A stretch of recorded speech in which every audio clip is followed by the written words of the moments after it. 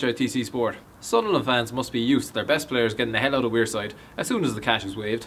But what player were they most disappointed to see leave the club? What signing were you most disappointed to see leave the club? I mean, there's been so many over the years who've left Sunderland for one reason or another in the last 4 or 5 years who are still playing good Premier League football. So it was probably a wise decision. Gabul, which he said he was leaving for personal terms, but this hospital's up in this area, it couldn't have been. There's a fine hospital down the road. Exactly.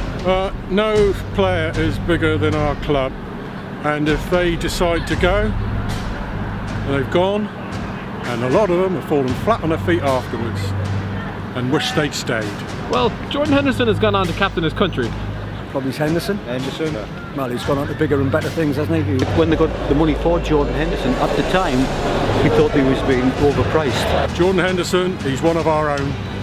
Not really sorry to see him go because he had to forward his career.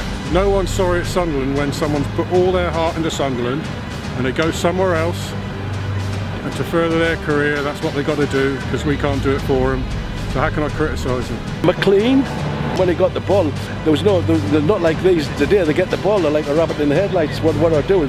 McLean got the ball and the goal was there, and he only went one way, that way.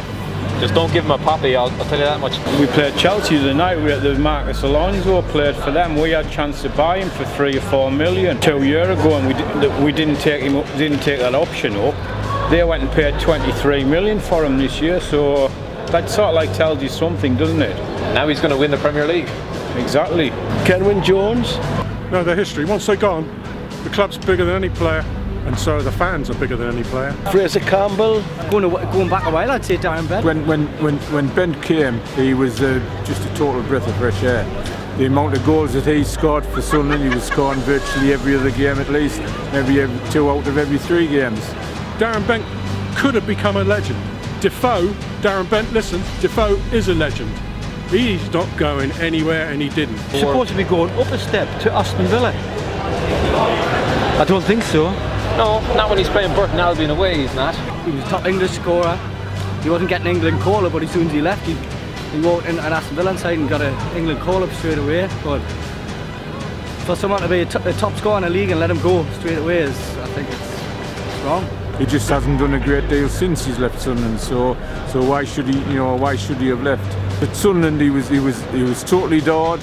He seemed as though he was one of the lads. That little part of you must be loving it, the fact that his career has gone down the toilet.